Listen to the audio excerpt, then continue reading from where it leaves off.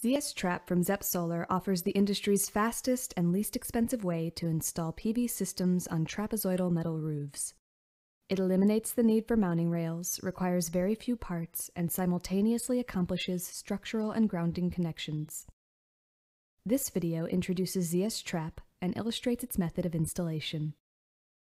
ZS Trap utilizes Zep Compatible PV modules that are manufactured with Zep Solar's innovative Zep Groove frame design and are designed to receive Zep system hardware that locks into the Zep Groove. The core components of ZS Trap include the trap mount, the leveling foot, the array skirt and cap set, the interlock, and the ground Zep. The upper portion of the leveling foot contains a rocket, which has a key side and a tongue side. The key side rocks into the Zep Groove, and the tongue side receives the Zep Groove of an adjoining PV module. Interlocks contain Zeps, which are also designed to mate with Zep Grooves. Once the PV array mounting area has been established, the perimeter of the array and the rafter layout are marked with chalk lines.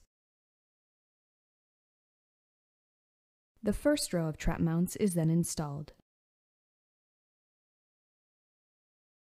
Remaining trap mounts are then laid out according to north-south spacing specifications found in the ZS Trap installation manual, which can be downloaded from the ZS Trap product page of the Zep Solar website.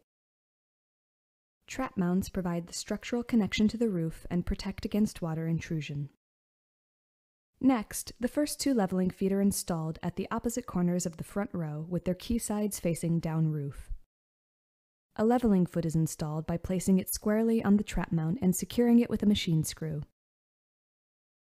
By pulling a string line from corner to corner, proper alignment of the remaining leveling feet is assured. Once the front row of leveling feet is installed, the first two array skirts are coupled together with an interlock and an interlock spacer. The interlock is installed by inserting its key side into the Zep groove of the array skirt at a 15-degree angle and then rotating the Zeps 90 degrees with the Zep tool so that the timing marks of the tool align with the marks on the top surface of the interlock. Once the first two array skirts are mated, they are rocked on to the tongue side of the leveling feet rockets at the west end of the array, and jams are inserted into the tops of the rockets to prevent the array skirt from rotating out. Next, the third array skirt is rocked onto the leveling foot, an interlock is installed at the seam, and jams are inserted as before. This process is then repeated for the fourth array skirt. The array skirt is finished by attaching the array skirt end caps to the exposed edges of skirt using the two provided screws.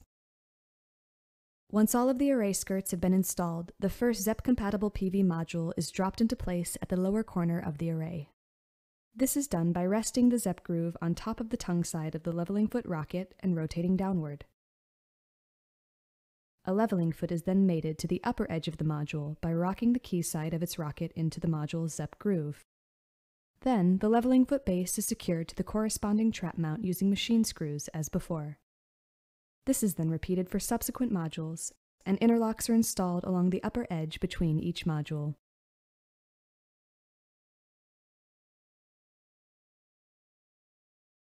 The process is repeated for subsequent rows.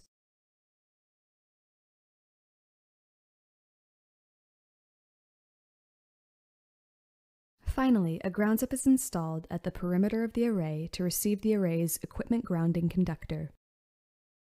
This completes the mechanical installation of a ZS Trap PV array. For full instructions and more information on Zep Solar, visit zepsolar.com.